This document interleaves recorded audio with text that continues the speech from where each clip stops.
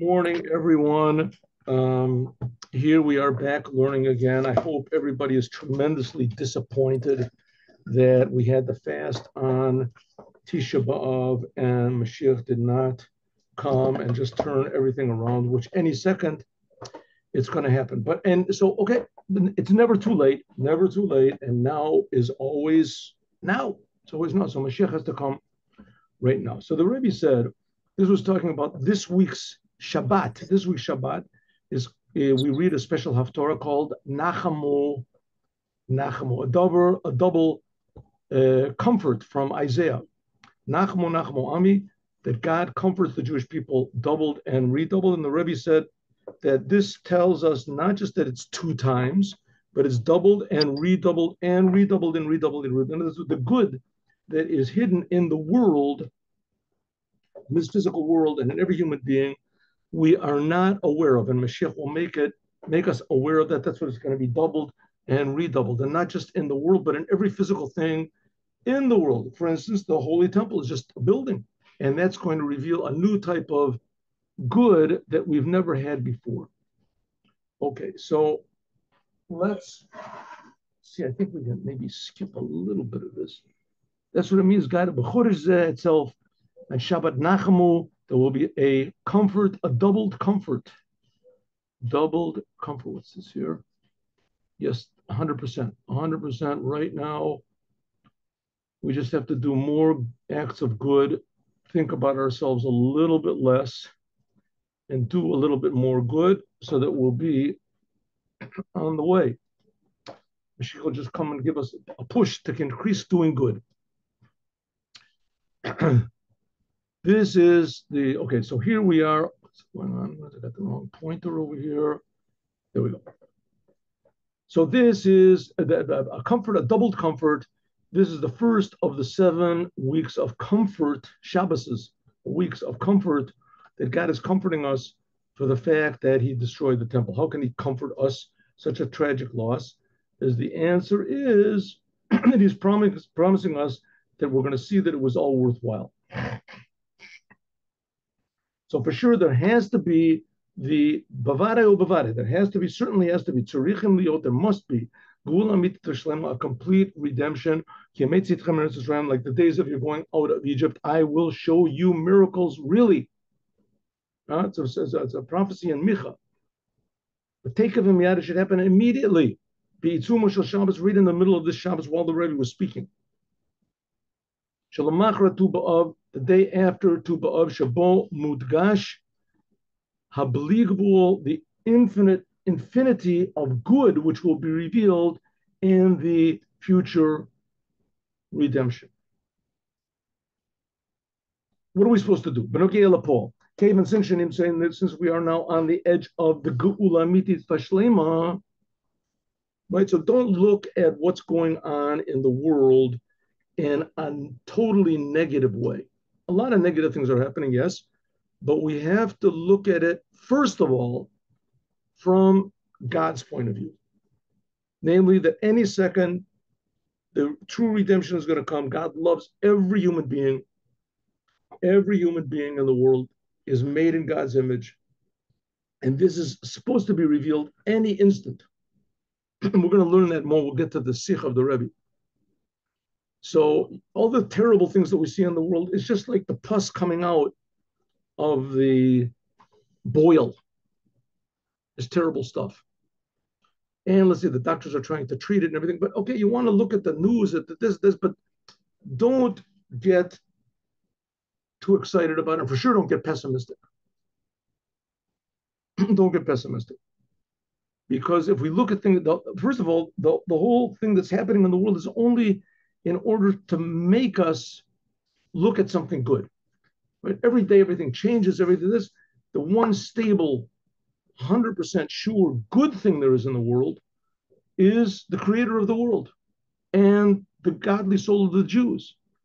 And from that, it'll spread out to the Jewish people in general. And then it'll spread out to the whole entire world. We'll see that the world is good. And that humans are good. We'll see that always was that way. It was just covered over by all these other confusions and religions and crazy philosophies and things like that. Okay, since we are now found at the edge of the future redemption and the redemption, and Shabo, that in it you will be often believable, everything good that will be infinite. So Richa, it is necessary to be hata'imo. We have to have a little bit of a taste. In other words, people will have children, but their love for their children will be infinite. And people will have jobs, but their produce and their honesty and their enjoyment in their jobs, how they benefit people, that'll be infinite. Who knows how it's going to be, but it's going to be. The Erev Shabbat, so therefore we have a little bit of a taste of this. It says that before Shabbat, you're supposed to taste from every dish on Shabbat. How are you supposed to do it? You do it? I personally do not do this, but there are some people that do. I haven't got much of an appetite before Shabbat. But there says that it is supposed to be a thing you're supposed to taste from all of the foods, Erev Shabbat, right, on Friday, right before Shabbat. So Shabbat is the age of Mashiach, the perfect age. But there's no troubles. There's only just serving the creator of the universe. And we're getting a little taste of it now. We're right before Shabbat. From the unlimitedness, from the infinite good of Geula, by means of how can we taste it? How? Add on Torah and commandments, but open in a way that's above understanding, above logic. Learn more Torah than you want to. But what's the big problem of exile? Egotism. Because of egotism, it makes us a shell that we just feel ourselves and we think about ourselves. Okay, that's the way God created the world, but we have to go out of that. So, okay, it's not going to be 100%, but nevertheless, that's the idea of going out of Egypt. But we can do ourselves. That's the Tanya talks about this over and over again. Do a little bit more than what you want to as far as Torah and the commandments and being good. Give a little bit more charity, a little bit more time, a little bit deeper, a little bit more sincere. And even more detailed. Hosafa b'limud the Torah. We should add on learning the Torah, adding the nights on the days. The nights are becoming longer now. And nigla the Torah, whether the revealed Torah, whether the hidden Torah. Now, there's the ideas of Hasidut. Add on more. Kola limud ein Yaakov. Learn ein Yaakov. What's ein Yaakov? Ein Yaakov is a book, a gathering of all of the Agada of the Torah. The Agada of the Torah. The Agada are like the stories of the Torah. Interesting stories in the Gemara, in the Talmud. The Talmud. Sharov Soda the Torah says the majority of the secrets of the Torah are hidden in the stories of the Talmud. For Od and also, and even more, Limud Peniyus Torah, to learn the inside of the Torah, learning ideas of Chassidut. Like the Arizal said, that the day of the passing away of the Arizal was just a few days ago. Hey of. Shebedorot Ela, that in our generation, the last, it is permissible and it is a commandment to learn the ideas of Kabbalah. And of course, learning the ideas of Kabbalah as they inspire us to do Torah and commandments. And especially the Achre after Shenit Ba'ara was explained in the Torah to Hasidut in a way that it's relevant to understand. That's the whole novelty of Hasidut, especially Chabad, that it makes use of the ideas of Kabbalah to inspire us to do more in Torah and commandments, to be more God-fearing and God-loving and Torah-fearing and Torah-loving and Jewish, loving the Jewish people, every Jew, and loving God's creations. That inspires us. So add on as much as we can, and then we'll be in the right direction when Mashiach comes. So we'll be, how do you say, we won't think that he's our enemy. He's making us do things that we don't want to do. I want to do something else, but Mashiach, no, want to do good, and Mashiach will automatically help you. Even if you don't want to do good, Mashiach will help you, but it'll help you to turn around and go in a different direction. And especially in learning the Torah as far as Geula, especially you should learn parts of the Torah that talk about the future redemption, about Mashiach. Whether the revealed part of the Torah talks about Mashiach, and especially in the book of the Rambam, Maimonides, right in the end, there it has all of the laws that are relevant to the time of the future redemption, including all the laws of the temple and the service of the temple. Shalom din that we read now in these days. The Cain also the laws of kings and their wars and the laws of the Mashiach right in the end. Right? Mashiach is not just this idea, this, how do you say, the mythological idea or religious idea. Mashiach is actually a human person that's going to be a true leader, and the world needs leaders. I mean, we see, right? The world needs desperately leaders. And you have bad leaders, the whole world is thrown into just total confusion. You have good leaders, and there's someone to, how do you say, to direct us to do good. And the ultimate leader will be the Melech HaMashiach. Melech HaMashiach is going to be a person that he's going to leave the good leaders the way they are, but he'll just introduce the main, as a new aspect, but a main aspect is true values. Mashiach will bring to the world true, objective values. Life is good, marriage is good, family is good, honesty is good. The Hein, the Panim, worshiping God is good. Hein, the Panim is a Torah. Whether we're talking about learning the ideas about Mashiach, whether than the inside of the Torah, the ideas of Hasidut Kabbalah, that in addition, or whether like the Rambam, we said the Rambam is the revealed Torah. Shenosav Lakach, in addition to this, the Kalolos Alimud, that the general learning of the Torah, the inside of the Torah, this brings closer the redemption. Like God said to Rabbi Shimon Bar Yochai through Elijah the prophet, he said, with this book of yours, the Zohar, the Torah of the Rabbi Shimon Bar Yochai, God said, with this book of yours, these secrets you're revealing, Yifkon will go out, Bay, with it, Mina Galuta, from the exile, Barachim, with great mercy. Yesh ilui miyuchad belimud chalakim apinimi, but there's also a tremendous benefit in learning the inside of the Torah, the ideas about the sfirot and etc., that talk about the Geula, the future redemption. Umatov, and how good it would be shalimud that this learning should be in a way of 10 people. 10 people should learn together, and they should learn Torah. Kahara, like it says the different Dvar Mishnah. Shalom dim the Pirkei Avos, like it says we learn in Pirkei Avot every week, right? At the end of Shabbat, we learn the chapters of the fathers. This week we learn the third chapter. And Shagam Rome is that this also hints at the third redemption, that by means of it is made a double, everything will be doubled and redoubled. Is it true this week we learn the third chapter? I don't think so. I think here in Israel we learn the fourth chapter. There's 1 second. Just give me a moment. Don't. Yep. We here in Israel we learn the fourth chapter. I think you by outside of Israel are learning the third chapter of Pirkei Avot, the chapters of that. Okay, Yeshlo, see if we can also add another thing regarding to the future redemption when we're learning the third chapter of Pirkei Avot. It says over there, how does it start off? It says, look at three things, and you won't, remember we learned about this before, look at three things and you won't come to do a sin. And it said, what are the three things? Know where you're coming from, where you're going to, and who is going to judge you.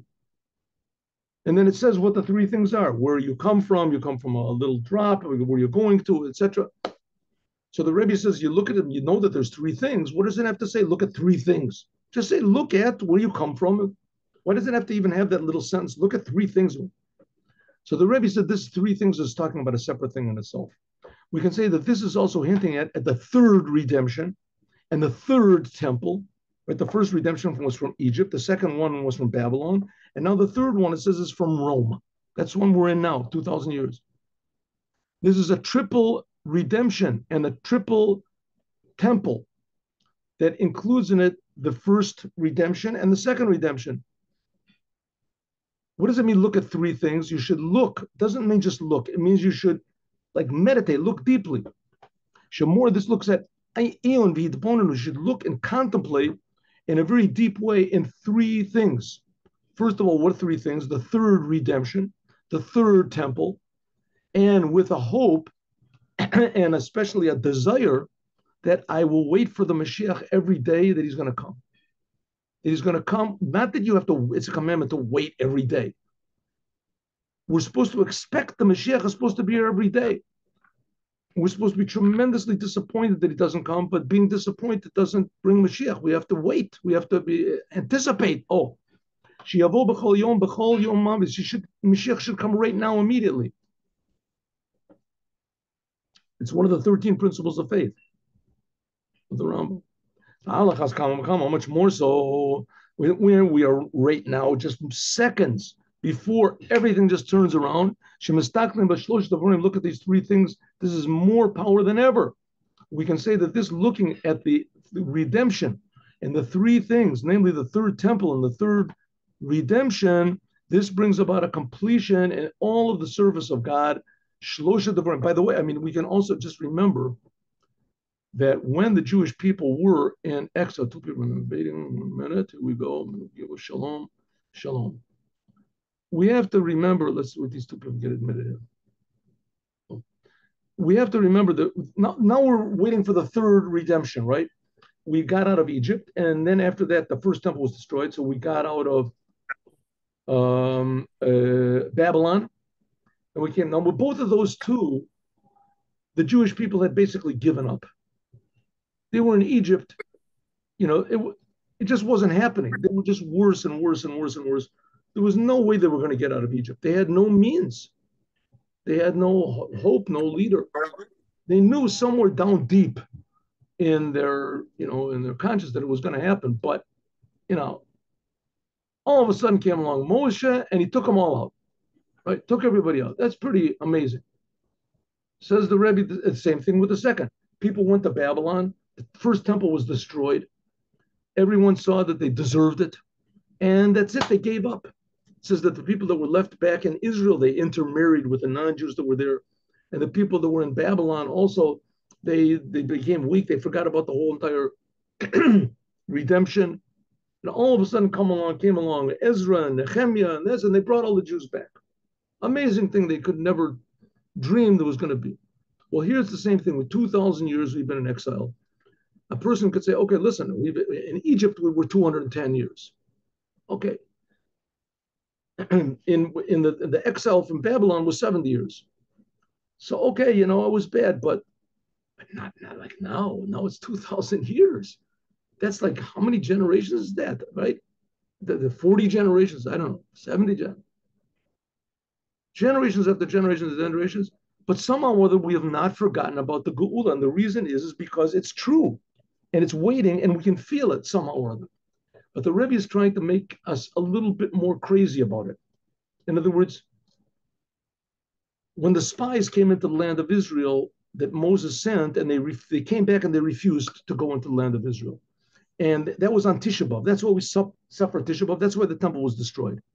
The Rebbe explains what was the mistake of these spies, the Meraglim that they went in, is that when they came back, they thought about themselves first and God second. And Moses, when he sent them in, he wanted them to think about God first, and then themselves second. And the Rebbe proves it about the orders of Moses and how they reversed the orders of Moses. And because it's the same thing. God wants us to think about ourselves. He wants us to think about our benefits. He wants us to have a family, to have a house, a nice car. I've had millions of dollars in the bank, whatever you want to, but it has to be thinking about God first. So you want to have a nice house, it has to be on God's terms. You want to have a nice car on God's terms. You want to have $1 million in the bank on God's terms. It could be you don't need a nice house. It could be you don't need a nice house. Could be, right? A nice house everybody needs, but you don't have to have like 4 stories, or maybe you do. Maybe you do need. But you have to think about God first. That's the whole thing. And then think about the world. That's also the same thing he says about think about 3 things. You won't come to do a sin. What's the 3 things? A person might think, listen, I'm a religious Jew, myself and God. That's what I'm thinking about. Says the Rebbe, no. You have to think about yourself and God and the world. In other words, it's not just me giving myself and surrendering myself to the Lord and he's my creator. And that's very nice, but that's only 2/3 of the picture. It has to be. But it's 2/3 of the picture. You have to think about the creator and devote yourself totally to the creator, but you have to think about the world. You have to benefit the world. That's why we're here. And by thinking of those 3 things, it'll bring the third redemption and the third temple. We can also say, looking at this 3 things, the third redemption and the third temple, this will bring about a completion in all the service of God in these 3 things, namely Torah, avoda means prayer, and gemilat chasadim, and doing acts of kindness. That this is kimul by means of the three things. Of these three things, what happened? Somehow or other.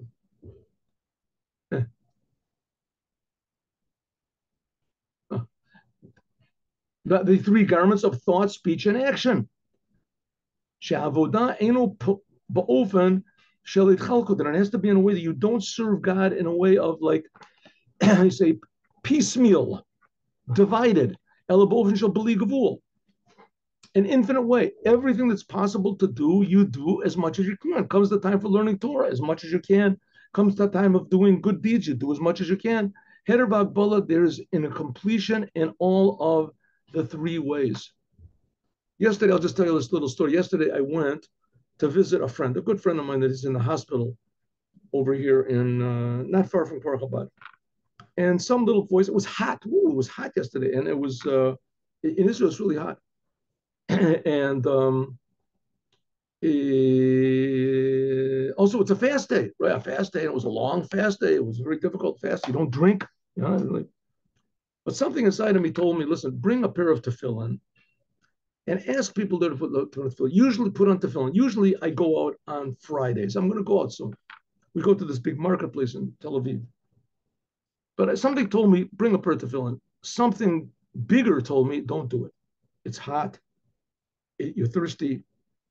Nobody's going to put on. There's not going to be any people in the streets. As soon as I started listening to this big, logical, more mature voice, the more logical and mature it was not to go. What am I going to take a pair of tefillin and stand in the middle of the street? All these things. But I already know. I know from experience. I've been doing this and having this argument in my head for 40, 50 years. I know what to do. I have to just agree with everything. Yes, you're right. It's hot. Nobody's going to be 100%. No one's going to put on tefillin. It's just going to be foolish, and I'm going to get sick. I'm going to faint. Who knows what's going to happen? At least I'll be near a hospital. I agree with everything, and then I say, okay, and then I take the tefillin and I go. So anyway, so I went, and I stood in the street, and I figured no one's going to, and people, in my mind, it was saying, listen, no one is going to come. And people came to me. I didn't even have to ask anybody. Tefillin, can I put on tefillin? So it shows that the way we're thinking is not the way the Rebbe is thinking. So therefore, the Rebbe says you have to do a little bit more in everything you do in good. Ask yourself, what am I doing? What I'm doing is good. If I'm doing good, so I should do more. It has to be in a pleasant way. It has to be in a peaceful way, in a loving way, but it has to be done. The Yeshlo, see if we can add. Also, the same thing about learning Torah, right? Okay, I'm finished. I learned enough. Go over what you learned one more time. Yeshlo, see if we can also add in this the connection to what we said before, that you have to learn Torah from the 15th day of, and the three things are talking about the Torah. Is talking about the Torah. It says we were given the Torah is triple. Why triple? There's Torah and Nevi'im and Ketuvim. Ketuvim. This also is especially Torah Chadasha, especially the new Torah that the Moshiach is going to bring. Like we said before, we'll feel the godliness in every word of the Torah. Shehachanal is that the preparation is this, by learning how do we prepare for this new Torah, the Torah that we're going to feel the Torah is not just a book in the library, it's a book directly from God. How are we going to feel this? By learning Torah now in a way that's unlimited. From the 15th day of and onwards, which the 15th day of is Wednesday onward. According to this, we can also explain what it says, look at three things that you should, and you won't come to do a sin. The three things we learned in the Shabbos, which is after the 15th day of, by us it's not after, by us it's a few days before. That even though on the 15th day of everybody decides that they're going to add on learning Torah, but nevertheless on Shabbat, we have to add a little bit more in a way that it's doubled and keeps doubling and redoubling. May it be God's will that if we look at these three things, at the future redemption, at the three things of Beis Hamikdash Shlishi, and the third temple and the third redemption, we will merit immediately to the third temple. Actually, immediately, now, and simply on this Shabbat Parshat Et Hanan, this coming Shabbat, Shabbat Nachamu, Lifnei Tchilat HaKriya, before we begin reading on Shabbat, the section that's after that, Ekev Tishmun, on Mincha of Shabbat, the redemption will come, that this is relevant especially to now. Like it's known that Akev is next week's Torah portion, but we read a little bit of it on Mincha of Shabbat.